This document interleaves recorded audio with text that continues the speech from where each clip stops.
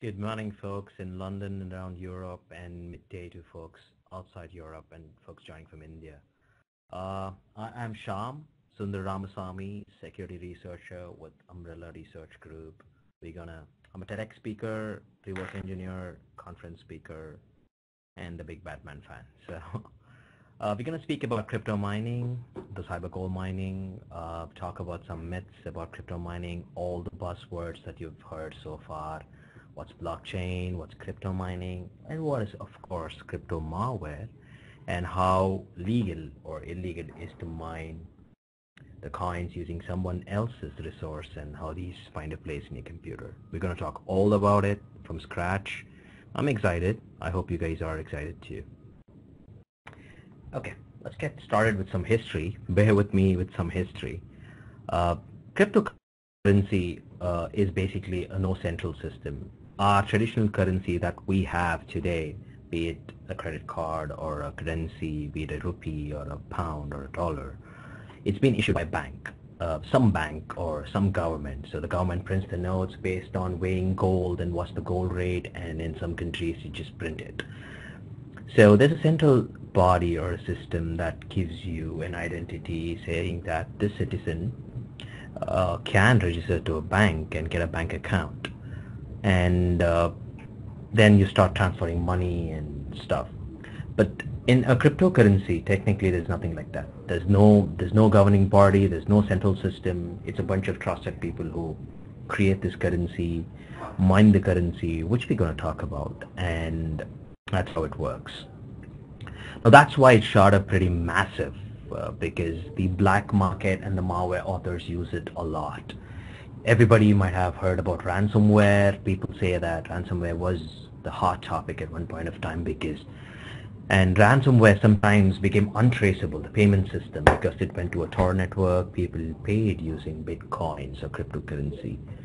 Now that's what we're going to talk about, saying that how that payment system works. But if it was in a normal, say I go to a Barclays bank or some bank in India or the US, the Chase Bank, and I make a transaction, it's a centralized system, and if I do a ransomware attack and I give my bank account number saying, hi, transfer $1,000 to my account, it's going to be easily traceable. Now that's where this system differs from the no central system, no single body, and that's how it's being played in the black market. We're going to talk all about that in the next slide, what happens. Okay, the Bitcoin. So the Bitcoin came into existence way before everybody knew about it. So people say it just shot up in 2009. That was not the fact. It's been there for a while. It was being used in a different way by the open source developers, where they were having these coins, and then the black market and the malware authors found a value to it. It is actually invented by Satoshi Nakamoto. It's not a person, it's like a myth basically. It's a group of people who suddenly came together and said, why do we have to depend on somebody to have a central system? Let's decentralize the whole thing. And that was called as a peer-to-peer system, which I'm going to explain in the next slide. So the way this works, the whole transaction and stuff works using an old school ledger way. Imagine it's like a small diary or a notebook where everybody has it, and if I make a transaction, it's recorded there. It's quite bizarre that how it works, but it's really, really secure, which is what I'm going to talk about in the next slide. Okay, let's take an example. Let's do this. Look at the table.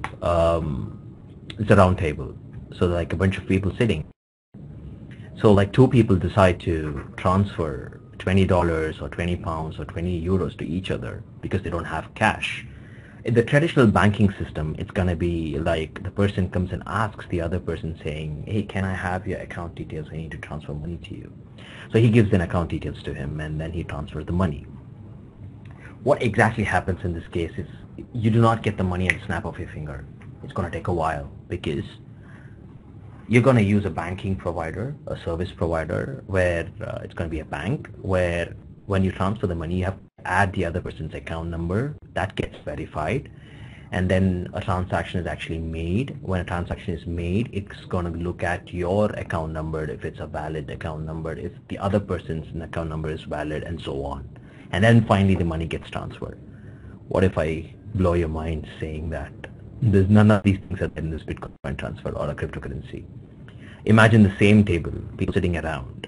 The Bitcoin transaction or a transaction works a different way. Everybody has a ledger in their hands. And for example, if one person wants to transfer a bunch of coins or make a transaction to the other person, it is just going to note down in their ledger saying that I gave this to them. So meanwhile, when this is happening, each of them makes the transaction noted in their ledgers. Once that is made, the copy of the ledger goes to everybody and everybody is updated. Even if someone denies the fact and says that, no, I didn't get the money, it's not all possible, because you cannot tamper a record and you cannot deny that the transaction never happened. So because each time when a transaction is made, everybody around the table basically gets the ledger. So the way of maintaining a ledger and this transaction process and how it's stored is basically the blockchain. That's the buzzword you keep hearing. Oh, it's blockchain. I might disappoint a bunch of people saying that blockchain is not tied to a cryptocurrency transaction. You can do a lot of wonderful stuff with blockchain that I'm going to talk in the next slide. So this is how it works. So it's just simplified probably 155 page of blockchain books into just 50 words maybe. Okay, so let's go to the next. So I would actually thank Springwise. I picked up this slide from there because it's a very good pictorial representation of what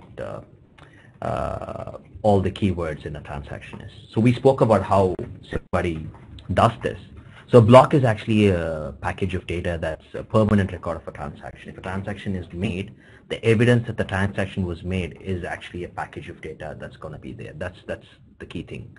A node. So I showed you a table example where people were sitting around and doing together, making a transaction and verifying a transaction, adding it to your ledger. These are guys a bunch of nodes.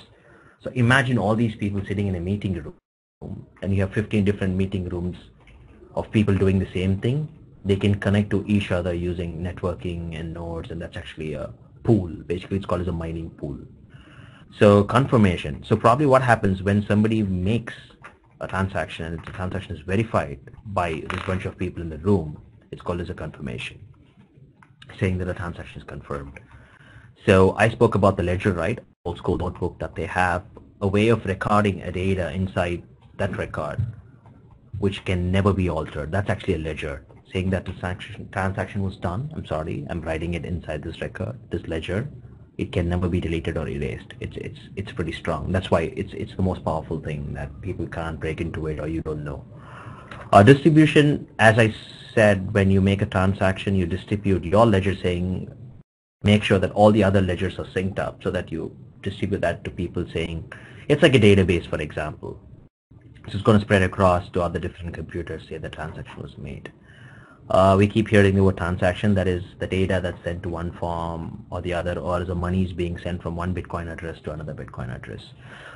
Proof of work is basically like a hash. So what I'm going to talk about that in the next slide though, but a hash is like saying that a block work has been done and a block was actually mined. So this transaction was verified using a bunch of mathematical calculations, and that's a proof of work. So it's basically SHA-256 encrypted, and it's pretty hard to break.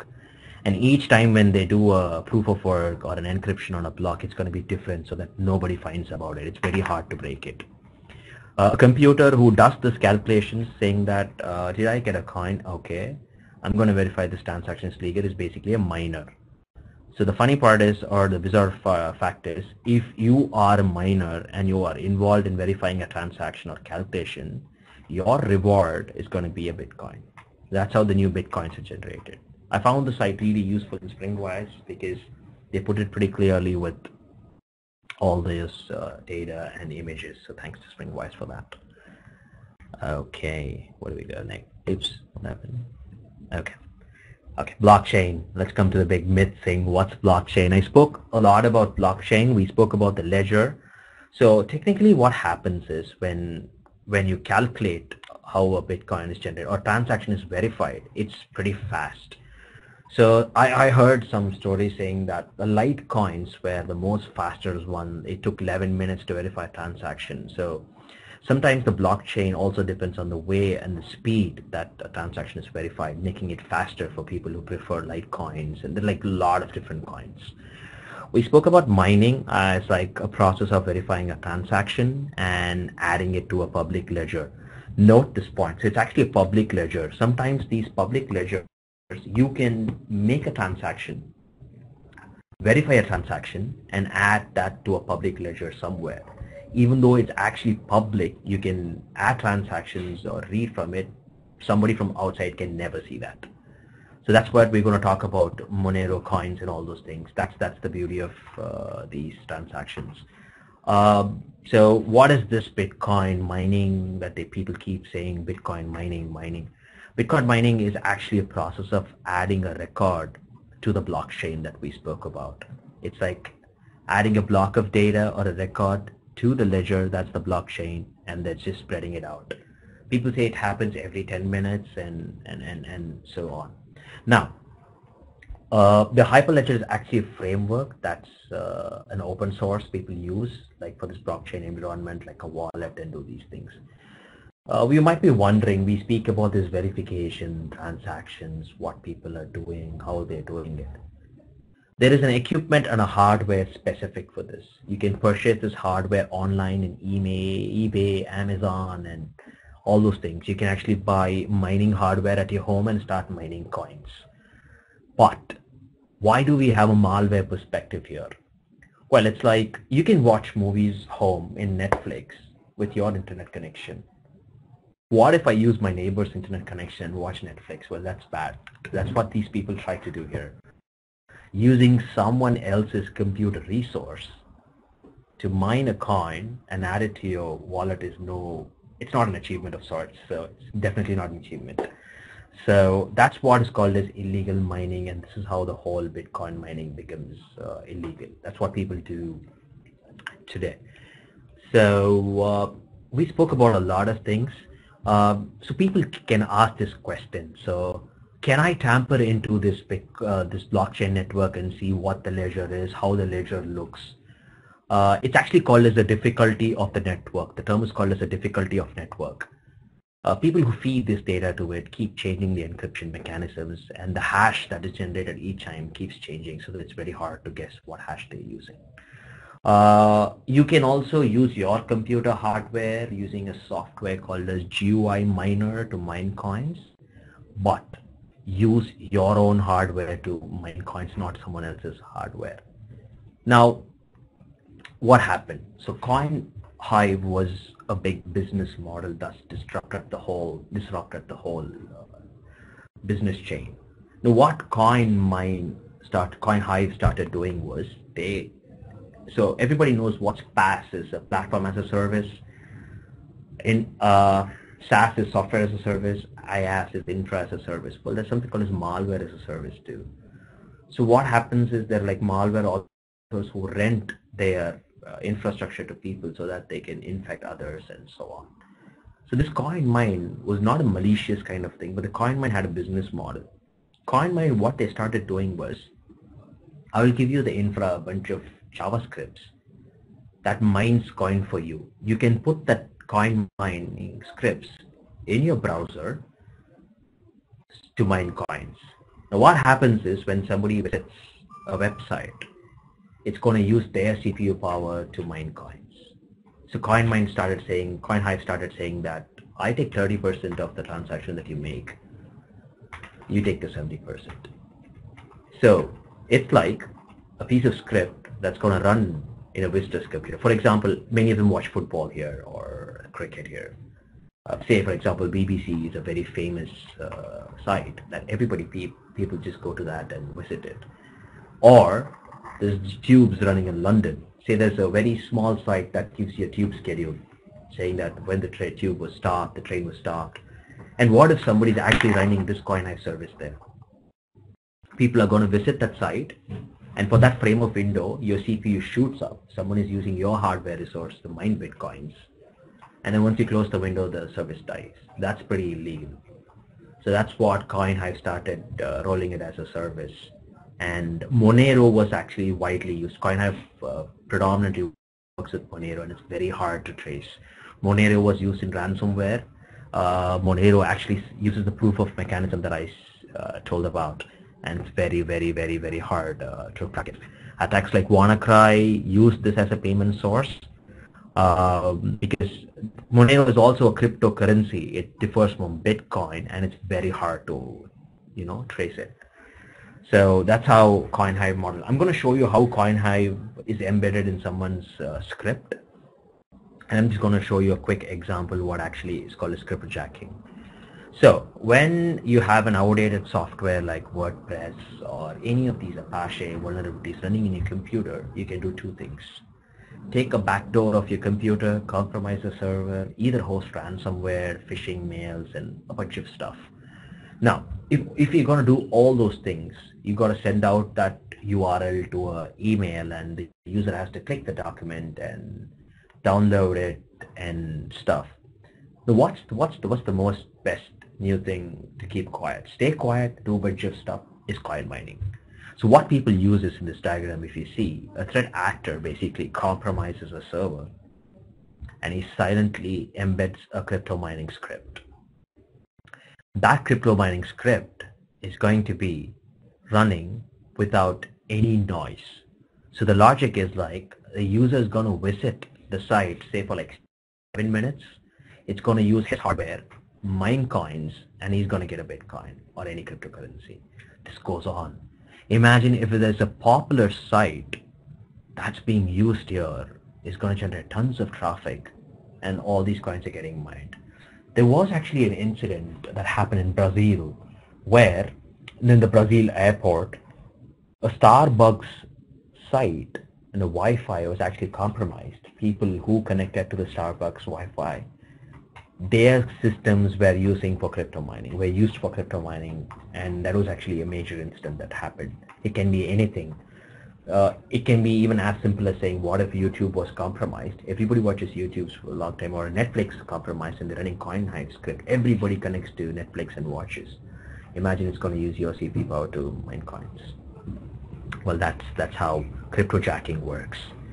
Now, we spoke about these things. I actually covered a bunch of stuff here already. Monero, it's untraceable. Why threat actors live it, and the CoinHive business model works in favor of them. So CoinHive also came up with a statement saying that you can put a privacy statement on your site saying that we would be using these scripts to mine coins if you're okay with it. Well, who reads these things these days? Nobody reads it. Nobody reads terms of agreement, and I agree to the following step and just press agree. Nobody reads it. So that was one. And sites like WordPress, mainly people who are targeted here are like small scale industries who have a cake store. That's a small store somewhere, and they have everybody has a website, and outdated sites are compromised and they're being used to, mine coins. Okay, I just love this part always when I come. This is actually an example. So one fine day, what happened was I had a domain that was submitted by one of our customers, and they said, can you just look at it? It's a little strange. And I actually dug into the site, and I found they have like two sites. One was this proxyfill.info. The other was actually a happy birthday song. So this is the very funny fact. So happy birthday song is a free site where you can send a recipient a happy birthday song if it's their birthday. It's going to be a 2.5 minutes long video, and they play it. That's going to be playing from their site with your name accessed in it. So that site was basically compromised and was actually running CoinHive scripts. So you have a good window of 9 minutes to 7 minutes or 3 minutes where this song is going to play, and that's going to use your CPU memory. This is what I did. So what we quickly did, our team also did this, was they quickly opened the CPU memory usage and ran the site, and it shot up massively. So now this is confirmed, saying that if you just see down, this is an embedded script from CoinHive just running here, and when you access the site, how your CPU memory shoots up. This is how it actually works. So there are like actually two ways of doing it. So one way, so everybody's seen this, right? So one way is to use your CPU, and the other way is a very interesting fact, is using a GPU. What if everybody plays games. Everybody plays high-end games in your computer or online games. What if you're watching a 3D movie, or what if you're watching, or I'm sorry, you're playing a game which is an online game which uses your GPU. GPU is more powerful, high-end graphic cards. Everybody has it. So say you play for 1 hour and the site is actually infected with CoinHive scripts. Well, that's gonna mine your GPU pretty massive. And what's the myth? You don't even bother to check it, because when you play high-end games, your computer or phone's gonna get heated up. And well, you have no difference saying that, oh yeah, I'm playing game for a long time, that's why it's heated up. So that's how it's being misused too. How to bypass this? CoinHive proxy came into picture because several of the antivirus vendors were blocking these CoinHive scripts. So what CoinHive did was they released a proxy kind of a thing where it says 30% commission. So when you run the proxy, it's gonna look out for a pool of miners over a VPN, I assume, and it's going to connect to them so that it bypasses your, this is a way of bypassing. It bypasses the other antivirus detections. I just love the entire portion. There was actually a malware that hit Android phones. It's called as a roaming mantis. Very interesting case study. What happened was, everybody uses their phones today, and Android phones, nobody bothers to read when it asks you permission. It's usually say yes, yes, yes, yes, and just you go on. Why would a pizza delivery app wants to access your calls or your contacts or your pictures? Are you gonna? Yeah, that doesn't make sense. So Android is more vulnerable in this MPC malware. What happened was, users actually started getting. This was actually targeted towards Japan. So each attack technically can be region specific: Japan, Korea, Taiwan, any country. So this was actually a region specific attack. So what happened was, folks in Japan started getting an SMS that said, we are actually updating, I don't want to name what that app was, we are actually updating the app. So are you a user with us for so many years? And they got an SMS or an MMS kind of a thing, and they clicked on it. The moment they clicked on it, it took them to a URL, and it downloaded something which was apparently a fake update of an existing app saying your app is outdated, and people updated it. Well, that what actually looked was, it started using the phone's CPU memory optimization kind of stuff and started mining coins. So roaming mantis was a famous malware which just evolved over a period of time. And yeah, so that's one case. Okay, bizarre thing. What if I watch movies for free online? So imagine you're watching a leaked episode of Game of Thrones or a House of Cards or any Netflix shows. That episode's probably not launched in your country yet. It's going to be out next week. You quickly Google and find out saying, oh, a free download of the Game of Thrones new episode. And what happens is, you want to use a subtitle to watch it. So you go to the subtitle file site and download the subtitle files, which is a text file or an RTF file. What if coin hiving scripts are embedded in it, and you have an outdated VLC player? Well, they're going to take a backdoor, use your computer, same process, use your computer, because you're going to watch a movie for 2 hours, and then probably you don't even notice it's going to heat up and you have no idea what's happening. So that's one way of subtitle embedded malwares and to mine coins. This was actually used as a Google bombing concept, where attackers add a lot of links so that when you search for that, it comes as the first search you search. So what do we do in Umbrella to stop these things? Our researchers are working tirelessly to stop such kind of attacks. So we use a model called as co-occurrence, which is very, very interesting, developed by our researchers. What it does is, there's a logic. If there's a domain that's x.com is malicious, and I can actually kind of figure out what is the infrastructure of the attack by knowing what are the domains accessed before and after. That means, say I'm actually visiting a site, and it redirects me to a new site. That's going to be a redirect. I'm going to block it if it's malicious. What made me visit the site? What are the stuff that I visited before and after is actually possible domain? So we use a statistical model. It's a lot of mathematics, which I'm not really good at, so I'm not going to get into it. We're going to look at those domains like this and see it's malicious. No. This is basically coinhive.com that I put it in our investigate. Investigate is a dashboard or a UI that we have used popularly by a lot of sysadmins, network admins, research analysts all over the companies to see how your network activity is and block attacks if it spreads, and another bunch of really useful info to stop attacks. If you want to know more about investigate, reach out to our sales folks and marketing folks. They can talk about it. So there's a concept called as co-occurrence in investigate. Now for CoinHive, you see all these URLs that I have marked saying malicious domains associated with phishing and redirect. So these might be pools. What happens is when you visit a site, it's going to redirect you to other sites or other pools, and all these are, most of them are compromised sites. So that is, when I run the coin mining script, it's going to talk to any of these sites, and when you launch the site, it's going to help you in mining, and once it's done, it's going to interconnect to several other sites. So it just works as an infra. What if I block all these domains or IPs using investigate? That's going to take down the entire infrastructure.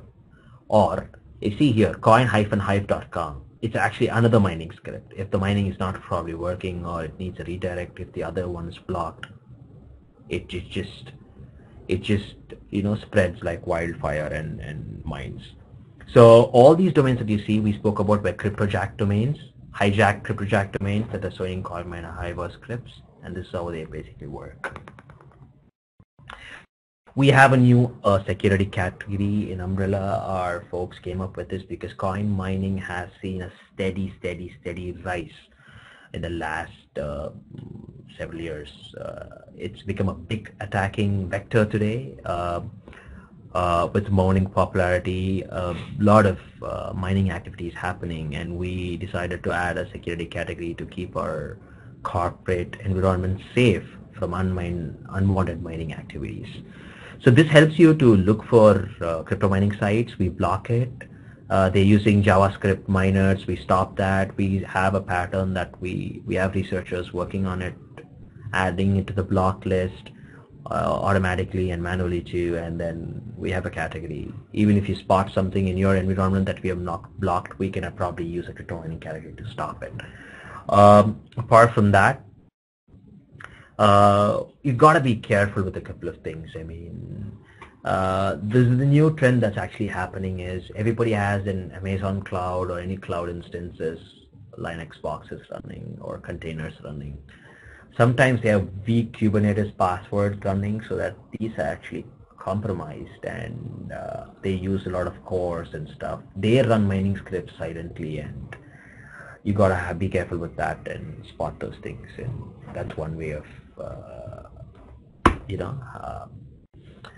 running mining scripts too. So these, in a nutshell, the summary, what we could speak about is crypto mining is rapidly rising, and the cryptojacking is also catching up a lot, and it's become a big nuisance of late, where it's adding to a list of malware that's silent, it's hard to find, and a lot of companies are taking actions, and we at Umbrella constantly monitor these domains, and these would vary from geographical location to location, and it spreads like wildfire. We're on top of it. We make sure that our customers are safe, and we work tirelessly to stop these attacks. So that's all I have. If you have any questions, you can shoot an email to me, shairamas@cisco.com. Probably hunt me down in LinkedIn. You can see me there too. So that's all I have. Any questions that you guys have that I can have answer, take for you?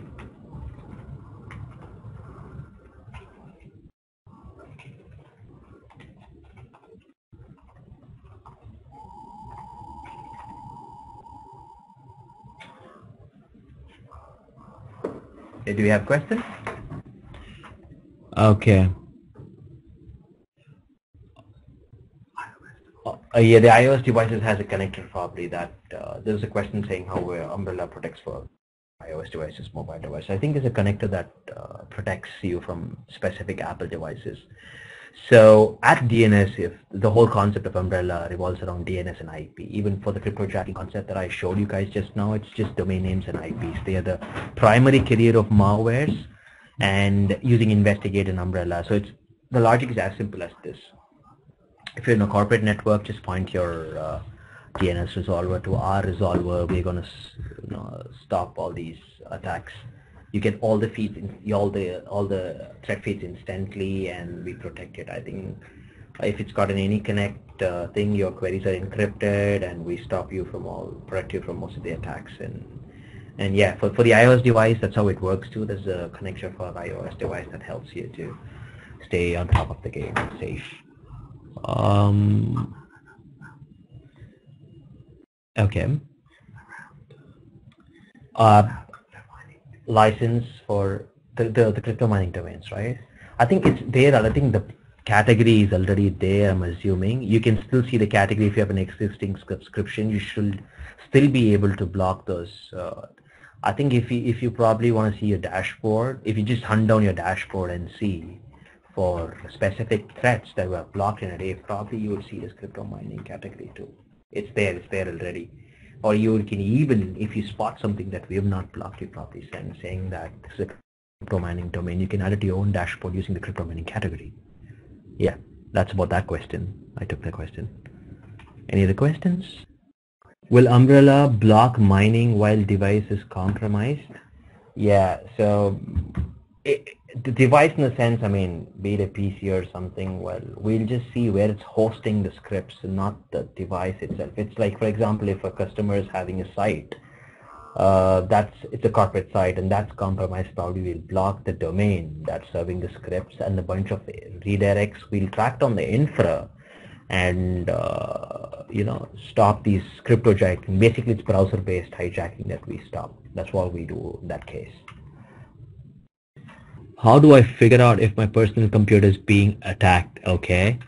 Well, there are like various reasons. Probably just open your browser and see if you're getting a bunch of hell of redirects that you didn't not intend to. Being one. Second is if you're just open your CPU and think if you're going to a lot of free sites, say you're playing online games and stuff, and just open up your CPU graph and see if it's shooting up massively if you visit to a particular site. Then that means it's going to be that you're probably visiting a cryptojacked site. And otherwise, I mean, how do I say that if your computer is being attacked? It's all up to you to stay up with not outdated software. It's like a fresh, genuine copy of Windows that you have. I don't want anybody to probably run an XP machine which can be compromised. Buy genuine Windows. Don't download stuff from torrents. Avoid those things. Don't try to convert a free version of a software to a full version of a software by just downloading cracks or patches. That patches might be a backdoor to your computer where it can be used as a mining pool too. So you never know. Be careful about those things. If I found a server showing high CPU and memory and I doubt it's using it, what should I do? Well, that's a tricky question. You need enough evidence to prove what that is. So you can probably, so let's put from a product perspective. If you have Investigate plugged, it can show you network connections where it's talking to if your server connected to probably have a server. You can see the outbound network connections going out and figure out if it's going to coin mining pools or the network transaction is the only way probably to find out that if you're being compromised, or look for unwanted softwares that you did not install in your server. If it's, for example, it's a Windows, did you install a toolbar, or check at your temp folder if there's a sample that you never downloaded. So that might be doing the trick for you to take a backdoor, or if it's URL based, then you can use Investigate to see where it redirects. If someone actually wants to mine cryptocurrency and uses ASCIIs for it, is it possible that he might be blocked? Well, if you want to mine cryptocurrency the legit way, you can actually do it using the legal way of things, but I think we specifically block browser-based crypto coin hive kind of a thing, and it depends. I mean, see, probably if you are legitimately mining it and doing it with the legit way, and if instead of connecting to a list of open source abused free mining pools from your computer, then it will definitely be blocked.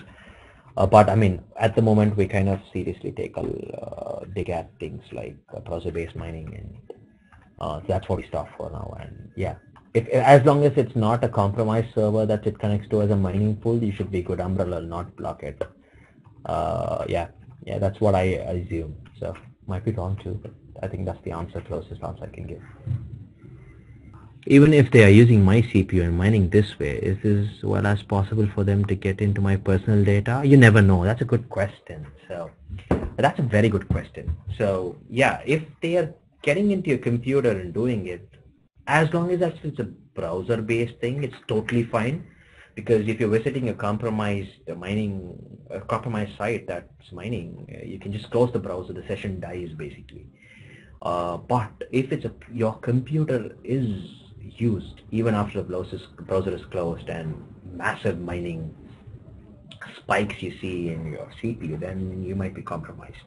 It can be an outdated software. If you have clicked on an email, maybe it's just taken a backdoor. You have an outdated SMB protocol if you're using Windows. So yeah, so a compromised computer can be used in several ways to host stuff. You can be used to host phishing mails, host ransomware, act as a command and control server where the other malwares come and talk to you, drop more payloads, whatnot. So you never know. It can be used. As I was just mentioning, right? This also becomes one form of attack which is catching up pretty fast. So yeah, you never know. It can be used that way. One of the possibilities. You need to do an investigation on that to see if it's being used or not.